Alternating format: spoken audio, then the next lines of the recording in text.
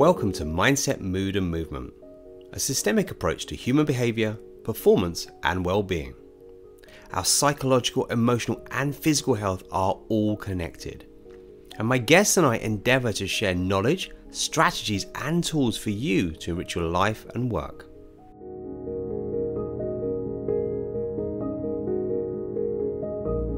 Today, we are considering why chasing work-life balance is a bad idea and what you can do instead.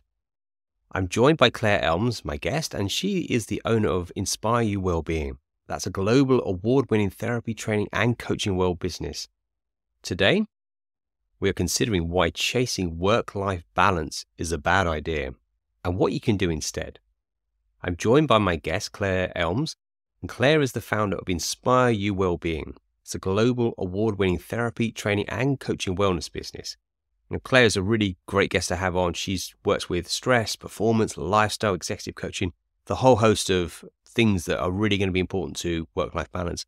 And Claire knows full well just how important this is, having experienced burnout in 2015. So she's on campaign to help people now, as I too am on a campaign to help people understand things through this podcast about how we can integrate our mind, our emotions and our body to make changes on a practical level.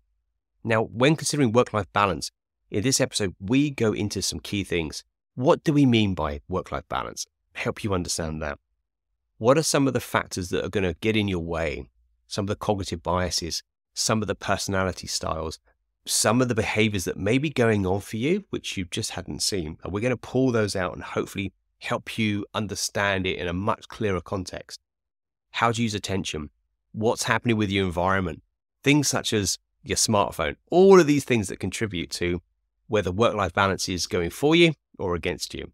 And we kind of pull it all together with some really salient, strong points of actions you can take to start finding your own way into work-life balance. So welcome, Claire. Hi, thanks for having me. I'd love to start with, what does work-life balance mean to you? I think it's one of those concepts, isn't it, that's really hard to talk about and really hard to define. But for me, work-life balance is about making sure I have time to do my work, but time to do the things that I enjoy in life as well. So spending time with family and friends, doing things for myself, and as well as integrating work within that and how it works for me. So for me, work isn't a 9 to 5. So it's how I make my working day work for me in a way that gives me time to have life as well. Really nice. Yeah, I guess maybe I should bounce the question back to myself. Work-life balance. Yeah, what work-life balance? Yeah, absolutely. I see it slightly differently. I don't actually see it as work-life balance with a distinction as such. I see it all as life. So if I see things in a slightly different perspective, it's just how I see the world. But I see things as life, this totality of life that I have the gift of being given. And within that, some of my energy and my time goes to work. And there's different nuances of my work as well, from podcasting to coaching to the running the business. And they have different qualities, but there's that aspect. And then there's other elements in my life, as you've alluded to. There's personal, for me, it's fitness, there's health, activities, all these kind of things. And I find it more as a whole system that I try to get the right measure of.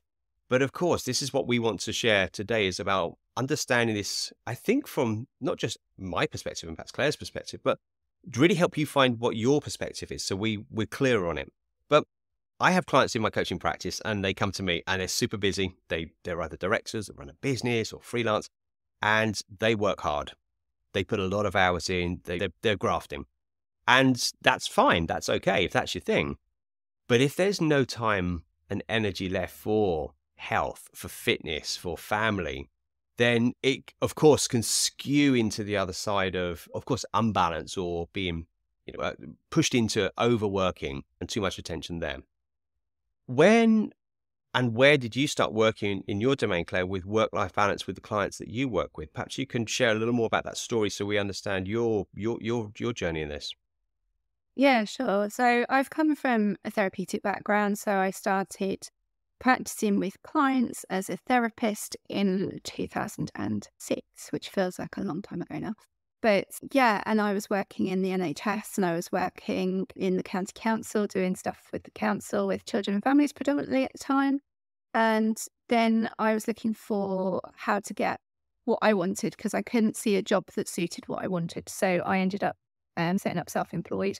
A friend, a life coach, actually, she was quite inspirational to me. She said, if you can't find the job you want, why not create it? And it was enough to plant a seed for me. So I started going, okay, let's do that then. So started the business in 2008 and then slowly added days and reduced time in employment. And I think for me, a lot of clients come to me around feeling stressed, overworked, burnt out. And I've seen the back end, I guess. I've seen like where people get to when they get to the point of no return, if you like. I've also hit it myself a little bit in 2015. I was working 60 hours a week. I thought I was invincible, and then I really wasn't. And had I not got married and had 3 weeks off on honeymoon, I would have definitely been in a really dark place. But as it was, I had enough time to step back and reflect and go, actually, I don't want to do this anymore. And I think it's really interesting. I see so many similar patterns. And so subsequently, since 2015, I've been much more focusing on the preventative rather than working with severe and enduring, which was what I was doing. So I was working with really high-end stuff in the NHS. And yeah, and so pivoted more into coaching at that point and started focusing more on how to stop people getting to that point in the first place. And using my experience as a bit of as a guide, really, because I would never have gone to get help. I didn't see I had a problem. Like, I just didn't recognize that that was a thing. And I think since COVID, there's been a massive shift for people. I think people have started to really recognize that actually they don't want to do certain things the way that they've been doing them. And I think we all carry on doing what we're doing because that's what we've always done. And actually, at some point, we can't carry on. So I think it's really important to focus on this kind of elusive work-life balance thing, because it's a concept and it's made up and it's different for everybody, but actually it's a thing. And if we get it working in a way that works for us personally, and how my work-life balance will be different to how your work-life balance looks, which will be different to how someone else's looks. And like, the word balance is always, like, we've both talked about integration, haven't we? And whether there is a balance at all, or whether you feel like you have to balance something, because when you're balancing, you feel like you're juggling something, and then it feels like it's always going to be out of kilter. So it's quite interesting the more I delve into working with people on a preventative level, and we start to look at like what your week looks like and where your energy is placed and how you focus.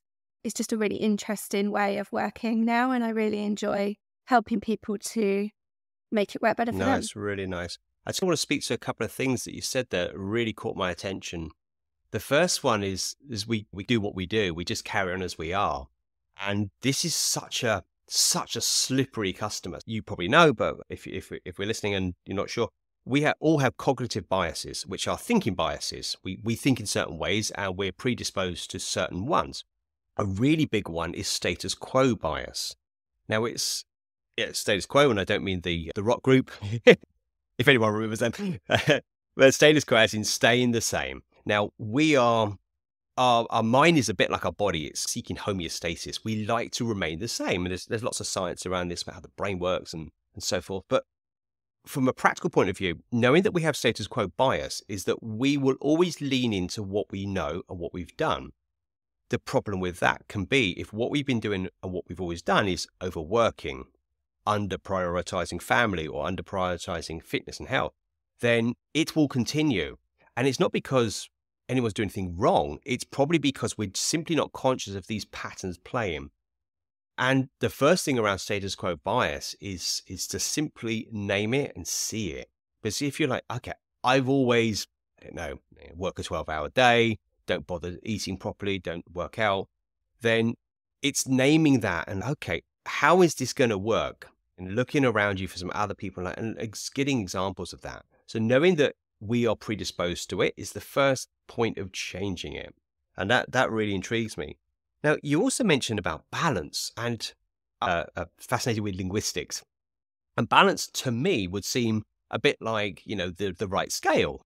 And I don't know if we got this idea in our mind about we have to have balance, then implicit in that, if your work week is 60 hours and your home life is less, you're already out of balance. Just from an hour's point of view, you're already out of balance. So you're already losing, which is a negative. And I struggle with the word balance if it's misunderstood. Certainly in my mind, and for people I work with, we actually probably need to understand it better. And it's not an either or situation, i.e., like, I'm only working, I'm only at home. Because sometimes when you go to work, you'll bring your nervous system, you'll bring your backstory, you'll bring your biases, who you are. You can't not, right? And same as when you go home, you might, certainly for those of us who run businesses, do our own thing, we often have insights whilst walking the dog, in the shower. And it's not wrong, but it's understanding this and starting to see it for what it is. And the last thing I really want to speak to you about what you said, and I'd like to go deeper, is energy. Now, I work with energy a lot, from a quantum physics description to a body energy description, whatever term it is. But this is our entire body has an electrome. Every cell has an electrical signal, and the nervous system runs electrics. We all have energy. And I think it's something more interesting to talk to. And I want to get your thoughts on this, Claire. That instead of balance, like, where is your energy? How much energy does work take? Because some people's work doesn't take a lot because it's flow state. Some people's home life can be challenging, and that can take a lot more. Perhaps if you've got young children or something like that, it's demanding. Claire, how are you working with this energy, perhaps, principle around the clients you're working with work life? I think similar to you. I think it's really interesting. I was talking to someone the other day, actually. In the NHS, it's very segregated. So you have your mental health teams, your physical health teams, you have your different teams for different conditions. And so if you have a condition that needs support, you'll go to so-and-so for this and so-and-so for that and this team for that and this team for that. And it's very segregated. And what I have loved about fully leaning into my own business is that I bring the energy, I bring the physical and the mental and everything else together, because for me, you cannot operate on one without the other. You need to have an understanding of tiredness levels. You need to have an understanding of where your focus goes. There's that whole, one of my favorite sayings is like, focus goes where energy flows. So if your focus is in the right place, then your energy goes in the right place, and it becomes like a flow state, and it becomes, there's all the science behind it, isn't there? And it's really interesting. And I think the more I kind of work with physical practitioners and the more I work doing more integrated practice myself, I trained as a breathwork facilitator last year. And that for me really, really opened my eyes to breathing. Basically, understanding that when we're not breathing properly, that actually impacts on absolutely everything, like our mental and our physical state. And the more I'm working with different practitioners, I'm really leaning into understanding my own body. I have hypermobility, and so my body doesn't do what it should do. So really understanding, I've just accepted that for years. And then I found a practitioner who's gone, yeah, you can change that. And I'm like, oh, I've just accepted that for so long. So it's really interesting. The more you lean into different things and become aware of things yourself, just the kind of energy really interests me. And it can be seen as a bit woo-woo, I think. And I never quite fully understood it when I worked in organisations. It's only been probably the last 5 years I've really leaned into it. Yeah, I agree. I mean, I know some people still struggle with the term energy, perhaps don't understand it, but let's just clear this up now. It's neuroscience, right? We got data on this all over the place. This is neuroscience. This is neuropsychobiology. This is the electrome understanding about how the body works. This is quantum mechanics. Yeah, there's all sorts of heavyweight sciences which now we understand this stuff. And to put it simply, metabolism is energy exchange, right? So if you eat a bowl of porridge and some nuts in the morning, that is transduced into energy in your body. It's broken down to different things. And if you didn't eat any food at all, you'd be knackered, you'd be tired. Now, so we know this. So we want to just disband with any of this idea that energy is woo-woo. This is exactly where we need to work out. The problem I have, and I'm a big fan of Oliver Burkeman, 4,000 Weeks. If I should put a link in the show, brilliant. And because he's a time management guy and he's wrote this amazing book. And where we think about time, we might look at our working day and go, well, 8 hours. And we go home, we've got 4 hours with family. Or for me, it's like hours in the gym or something like that. But hours don't translate very well to energy.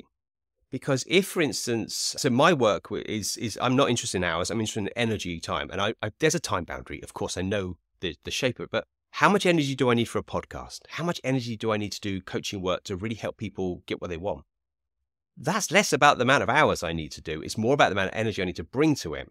And the same with home life. If you go home and you're at home, quote, but your mind is still at your desk or your mind is still with your client, you're not there, right? So your balance is not there. I wanted to, again, just speak to something you said then. For my regular listeners, people know that my approach of mindset, mood, and movement, this ecosystem approach of well-being and personal development is how I work. And you can't not be yourself. Even if you're in a professional role, you have your body, the architecture, you have your nervous system, your digestive system. It is all there. And if your breath patterns are all over the place, as you've alluded to, if your emotions are dysregulated, because that's connected to breath and sometimes to trauma, then it's very, very hard to achieve one's elusive work-life balance if our physical and our emotional system is out of balance or out of cohesion. So that's a really important thing. And I want to go a little more focus onto this as the individual. When we're thinking about energy as an individual and we're looking to get balance, how are you helping some of the people you work with actually achieve that? What are the practical steps that you're finding are now working to get a better way, let's say?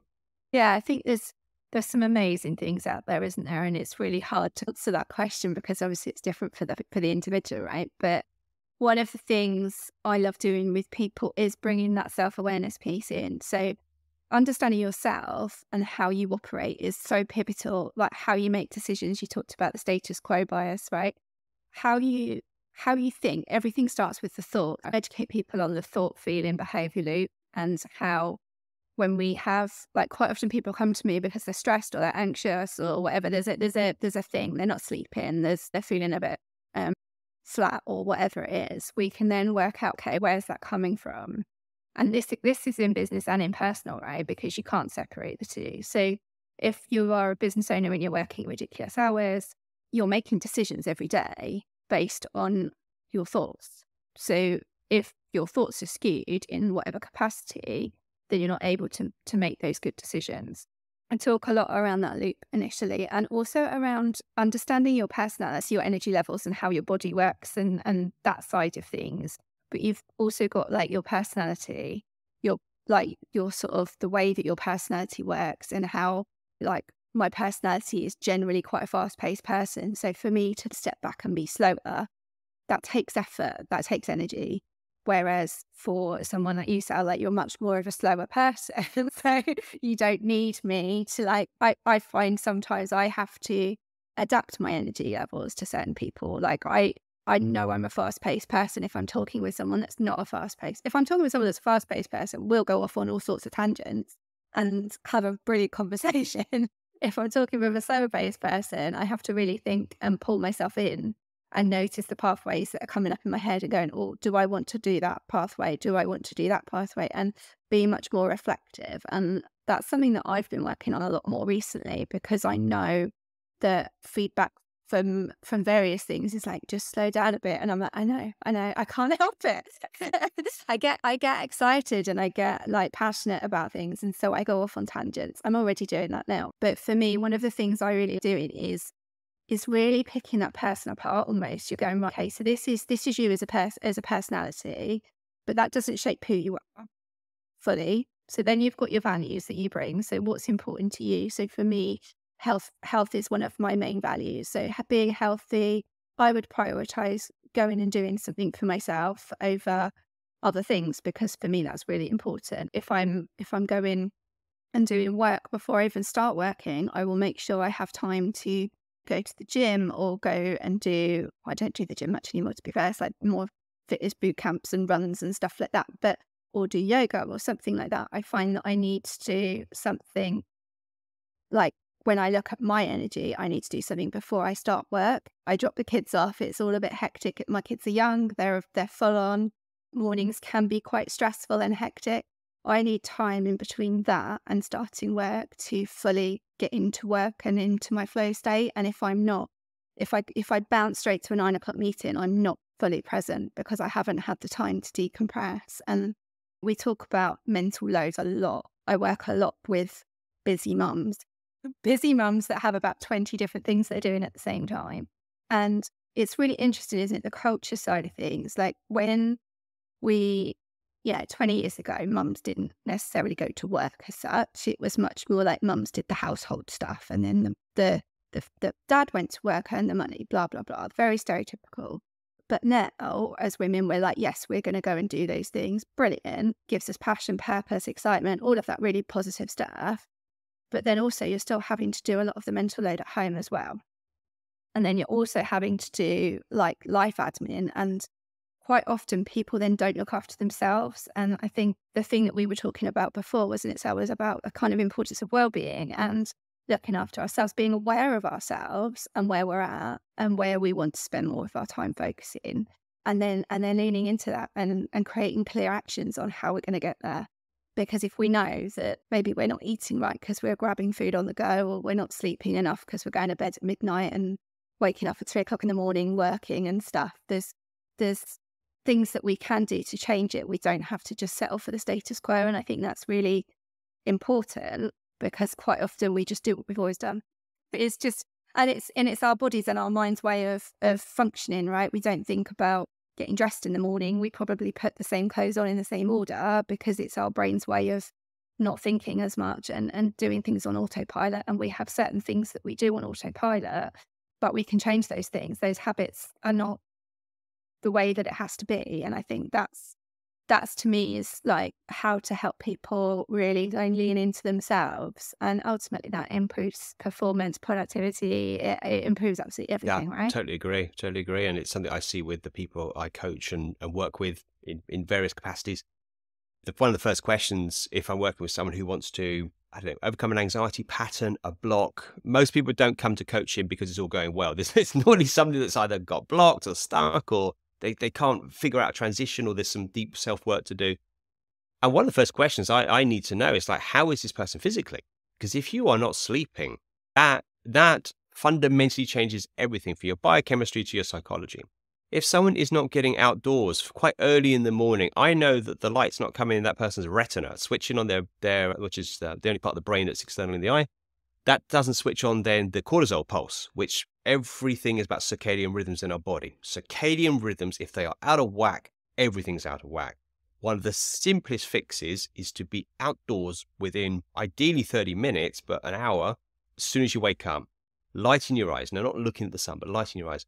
So we've got the most basic, fundamental human requirements. We've got sleep, we have awake, we have the circadian rhythms running, all the biochemistry is running. And now we can go do a good day. For me, my day is always blocked out, right? I'm not available to a certain time. Like my first thing in the morning is exercise. I run, I swim, I gym, I train, I do loads of stuff. And for a whole loads of reasons. Firstly, I prefer it in the morning. I can't do it after work. It just doesn't work. But also it works for me. So it's about someone else. It might look like that pattern is after work. That's okay. But if you get the fundamentals in place, sleep, nutrition, daylight, and the right amount of good, decent food, then you're already building the base, which intrigues me. Now, you mentioned something here, and it really caught my attention about personality. Now, I know I was working with someone a little while back, and he was super successful, very, very busy. And he was so identified with his role at work, and it was everything, like so consuming, as it can be as a business owner. This over-identification was part of the problem, because if you're on the hedonic treadmill, that's this idea that we'll be happy when. And if you're north of, 35 and you still think I'll be happy when, something's not working. It's just not working, because if you can't be happy now, you're not going to be happy in 10 years. A few more quid in the bank is not going to change it.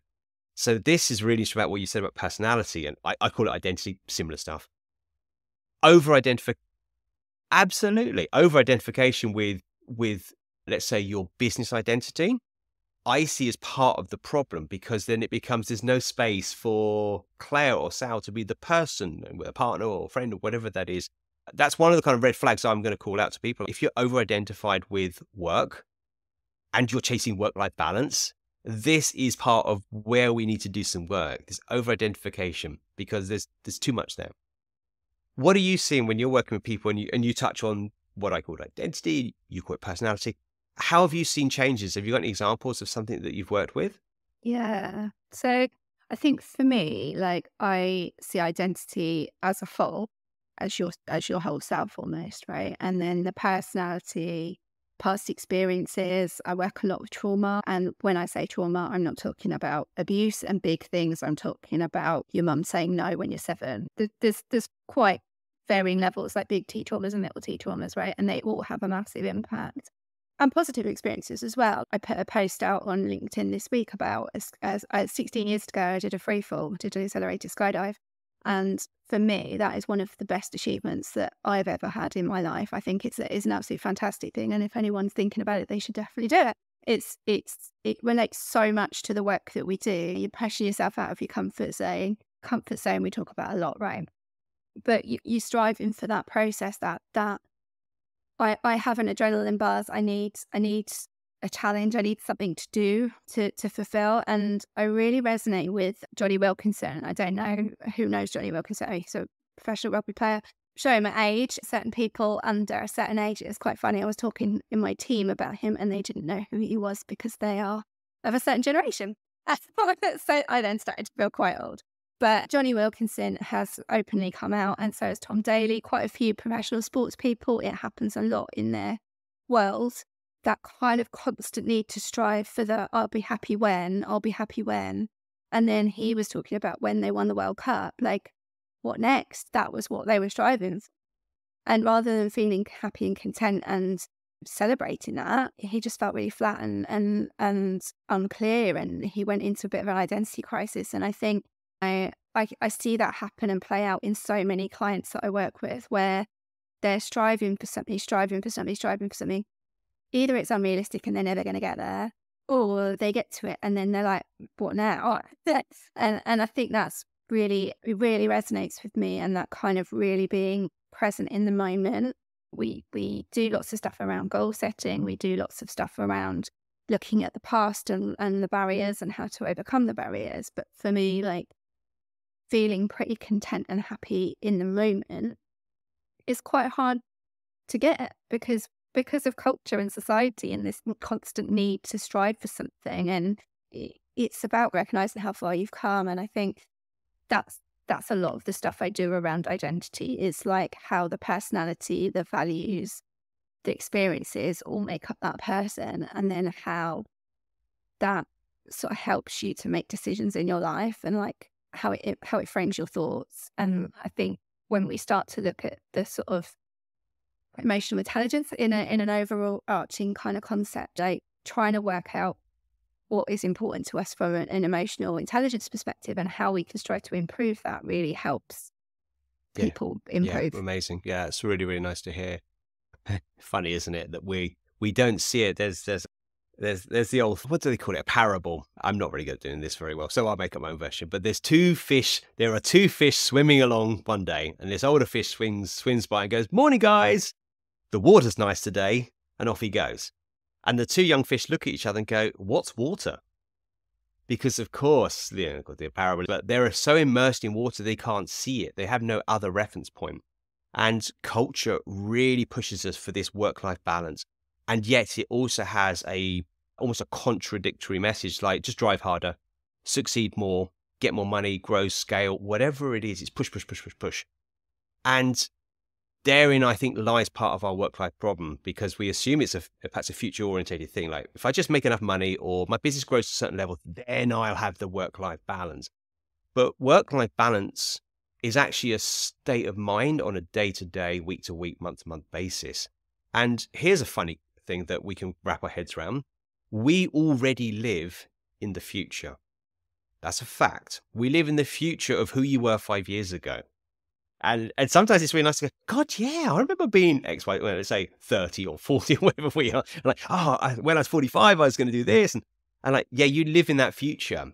So if you were doing it back then, the I'll be happy when, whatever that is, and you're not happy now because you just need a few more money, a few more pounds in the bank or a bit more scale in your business, then your process of doing it needs looking at. And then if we're striving for work-life balance and wondering why we don't have it, it comes down to perception and behavior connected, which we've already said about finding out about people, which is lovely. Now, I want to call out one of the red flags that really get in the way of work-life balance in a healthy way, which is the difference between how culture was probably 25 years ago, if you were, working parent, whatever you are, doing your thing, compared to now because of, and I'm waving a smartphone at Claire. And on this smartphone is my telephone, my contacts and pictures.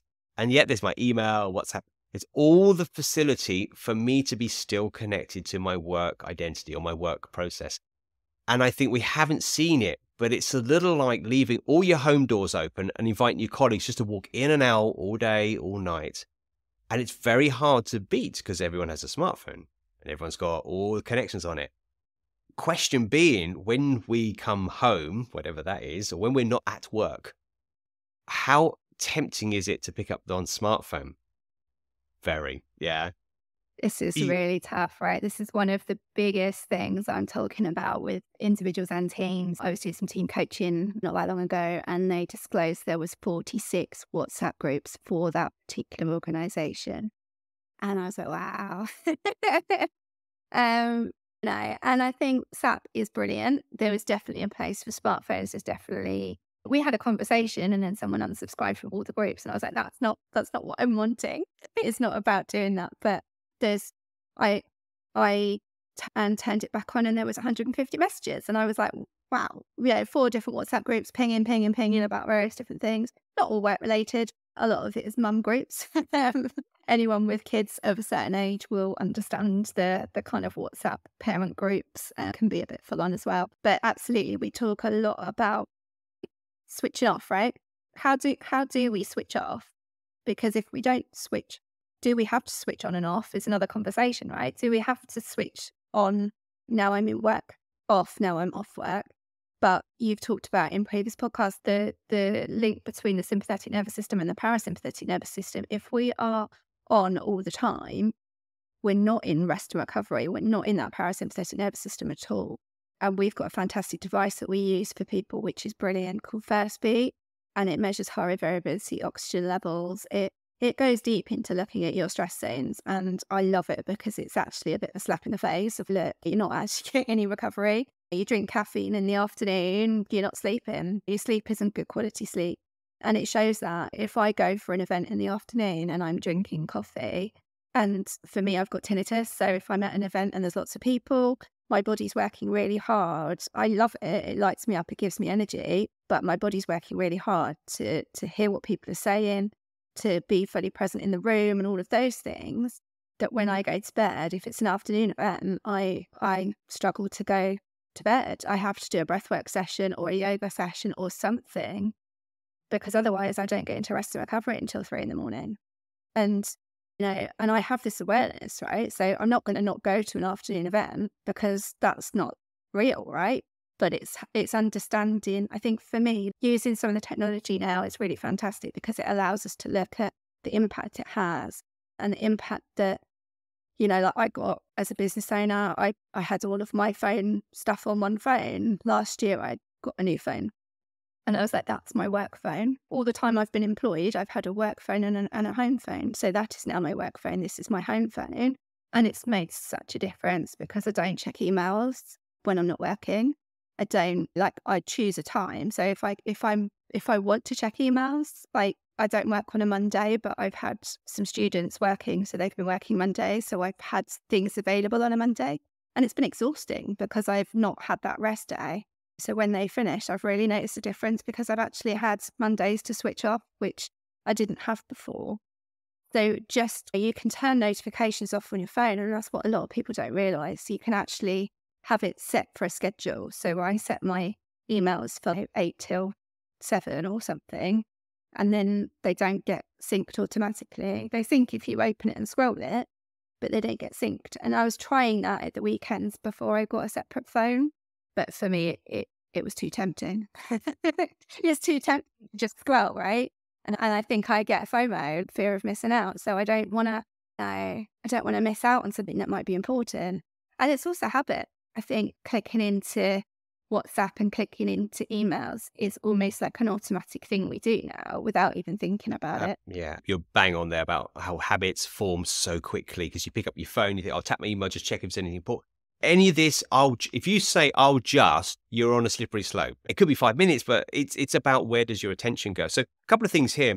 Environment design is really interesting. And I've worked with people who've done this, and we've set this up for people I work with. But if you design your environment in a certain way, it will have a certain output. For example, if you work from home and you're trying to get this work-life balance, you work from home and you've got your desk in your bedroom or your desk in your kitchen, one of the classic fallouts from COVID. The visual stimulus around you, it could be like your personal space, will still trigger you into connecting to personal. And vice versa. If you're working in the kitchen and you still got your laptop set up when you're having dinner, you are visually still, your peripheral vision, your brain saying, yeah, laptop's there. Maybe I need to just write that note or just send my client a thingy. And off we go. So what is in our visual field, our environment, is in some ways very easy to design. We can change our room.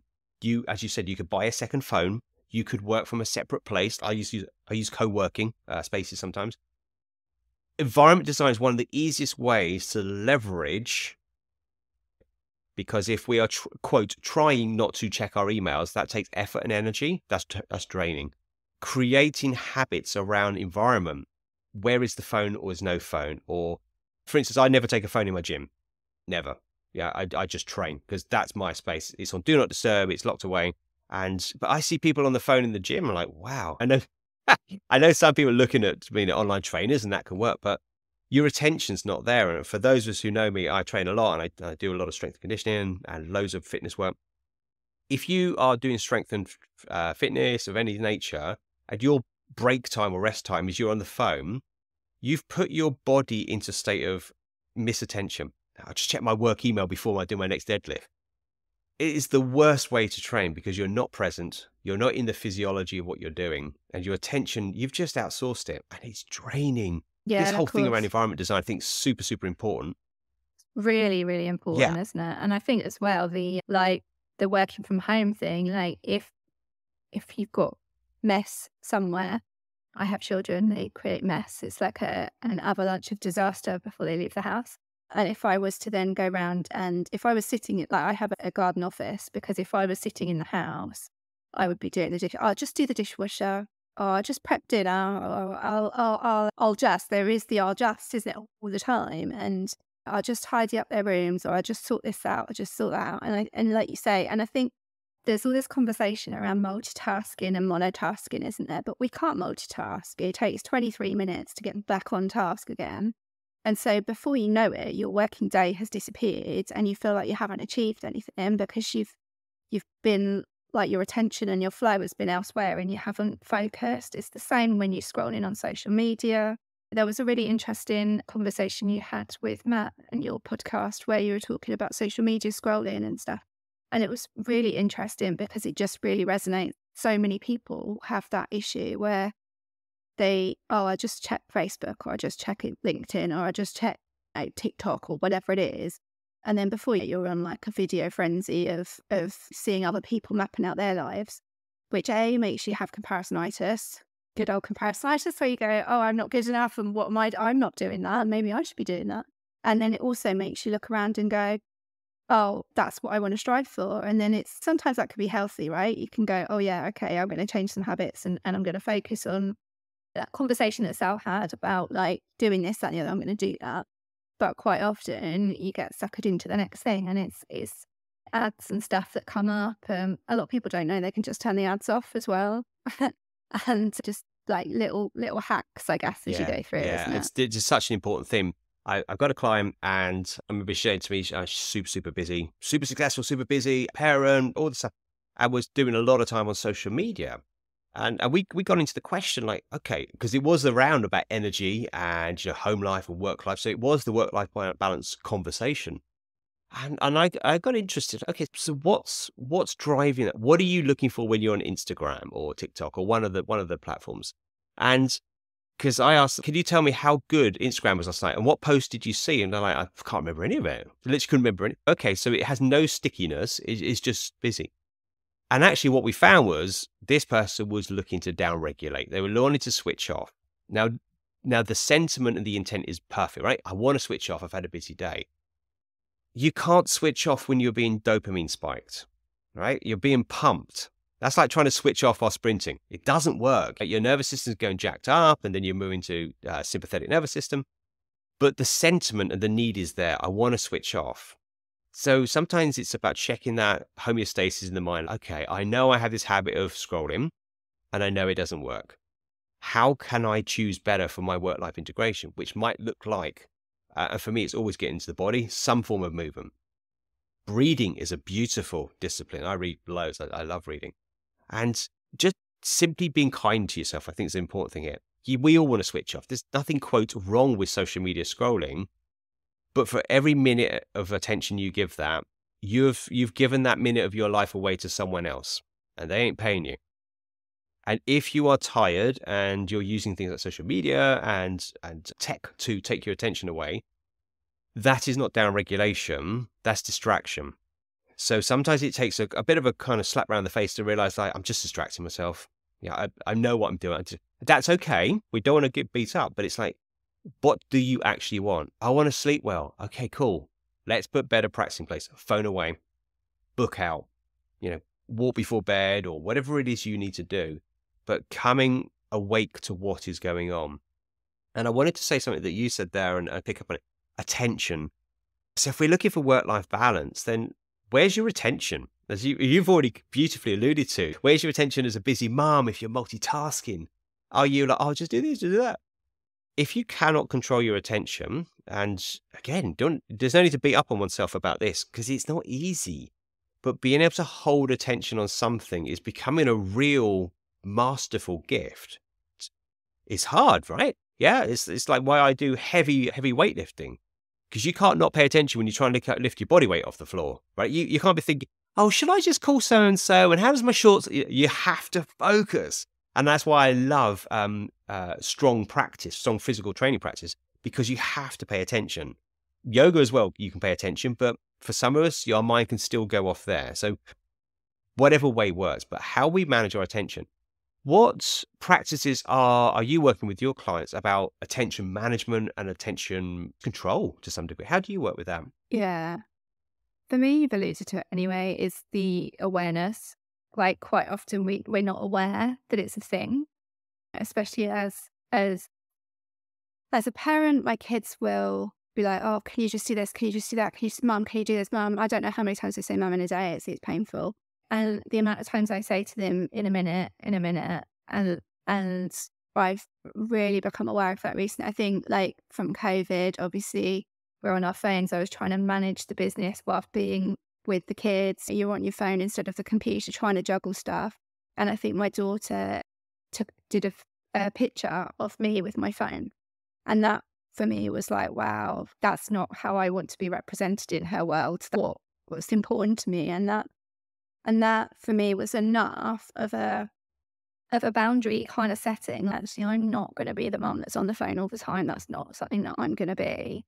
So for me, it's looking with people of what are your boundaries? Like, we're in a culture where we like to say yes to stuff a lot. We're in a culture where everything is at our fingertips. We can get anything we want whenever we want, pretty much. So how do we secure really clear boundaries for ourselves to be able to give attention to the things that are important to us? Like when I do my exercising, I have my phone because I listen to Spotify or I listen to a podcast. I quite like listening to a podcast when I go for a run. Because running then feels effortless, it doesn't feel like I'm running because I'm listening to something. But to be fully present and have the attention on the thing that you're doing is a really, really hard thing. And I think it is that understanding and awareness. It starts with that, because to make any kind of change, you need to be aware that there's a problem. And a lot of people aren't aware that there's a problem because that's just what they're doing. So having that awareness that there's a thing, and then looking at how do I want that to look? If I want to focus on eating healthier, or I want to focus on doing more exercise, or I want to focus on, we've got seven pillars of wellbeing. So like when we think of wellbeing, we think of the physical, right? We think of sleep, we think of eating, and we think of exercise, but that's only one element. We've also got the mental health, like how are you feeling? The amount of people that say like, how are you? And it's a flippant like hello, right? but like, how many people actually ask friends and colleagues, like, how are you actually, doing? Like, are you okay?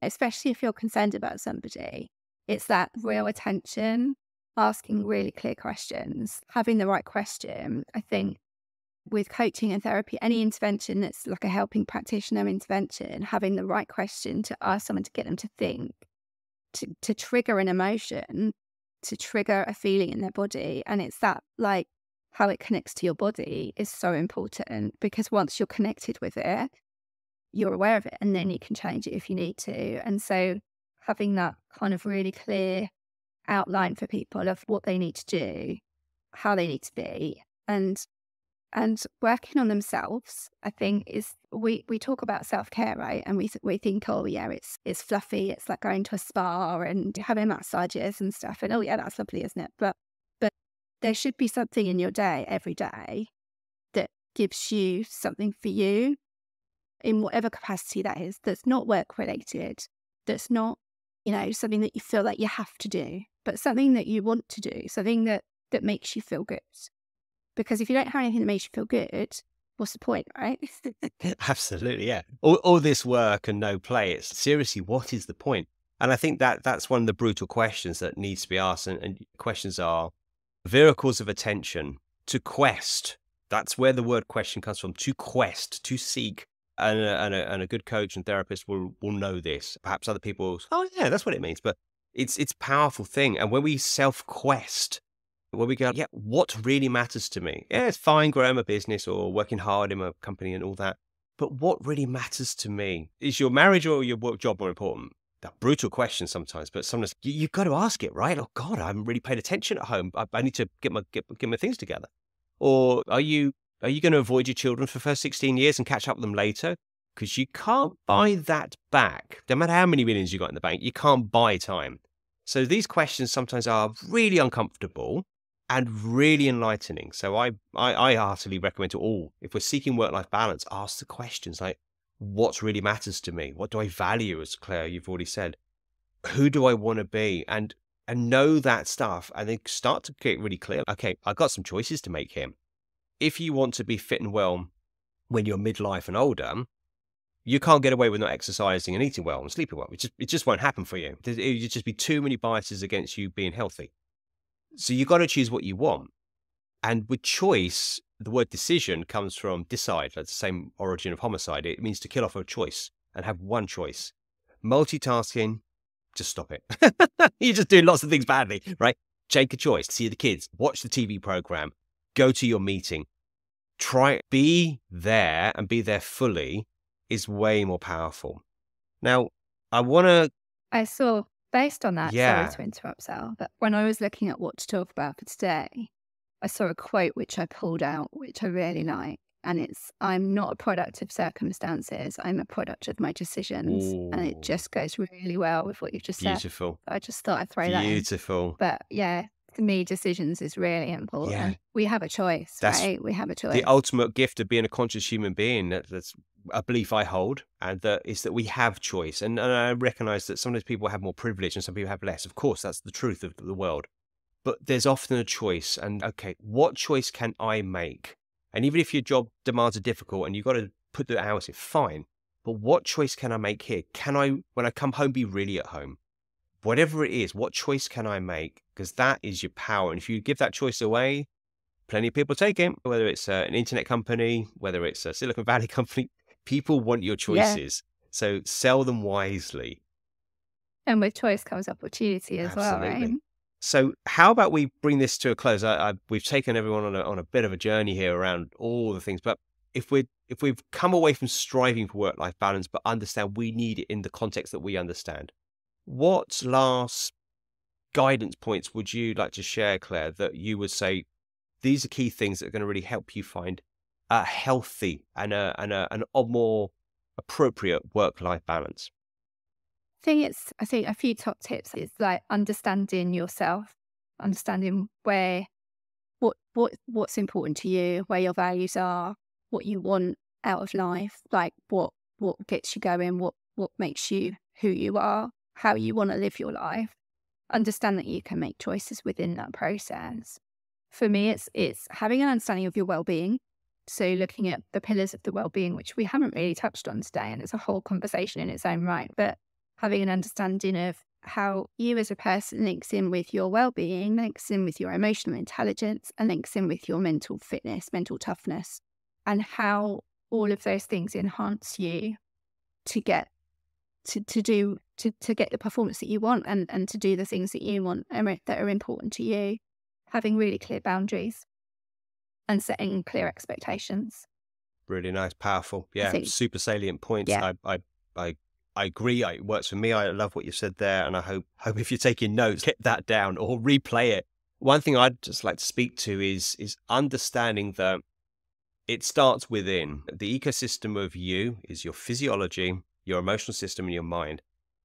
We often look outwards. It's how the human system is designed. We will look out through our eyes. We see the world around us. But start at home. Take care of your body.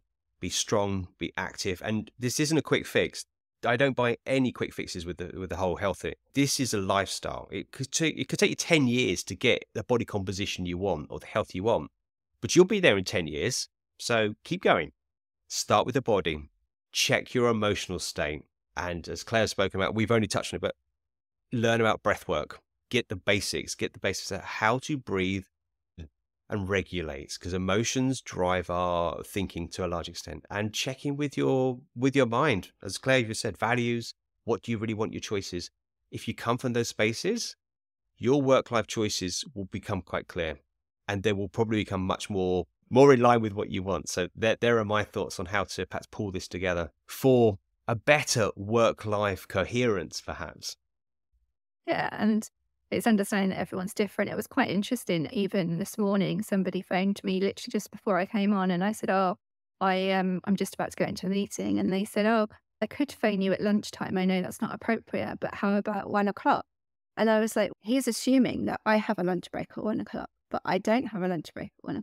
So it's quite interesting, isn't it? How that kind of awareness just generally is with other people, but taking breaks is really important. So having an understanding of when you do choose to work in an evening, why you choose to work in an evening. If you choose to do something at the weekend, why you're choosing to do something at the weekend. And if you're choosing to take time during your working day to do things like fitness or something for you, they're not feeling guilty about that as well, because that can really take over content. Absolutely, yes. Make choices wisely. Yeah, own your choices. Own your choices. And keep an eye on the sneaky guilt that can sneak up. And just get present. Claire, thank you for sharing lots of thoughts, experience, knowledge, and wisdom from your perspective. I very much appreciate you coming and joining me in the conversation. I trust, if you're listening, that you have scribbled down notes, you've tapped them in your phone. If you've just listened and gone, that's not really interesting, and you really want work-life balance, I would say, and this is what I do in my podcast when I listen to other people, I take it like a lecture, and I play it back, and I make my notes, and I integrate it into my understanding. So if there's something that's just chimed with you, play this back, get the notes, make the points, and lastly, take action. I do the one thing. I don't know if you do that, Sal, but just choose one thing from what we've spoken about today and that you're going to do different. Perfect. Just choose one thing. We shall leave you on that. Choose one thing. And of course, you can always reach out on the various connections on the pod page. You can reach me at the site. All details will be following up after this piece. Thank you, dear listener, for joining us. Thank you, Claire, for being in conversation with me. I really enjoyed this. And until the next one, take care. Take care. Bye.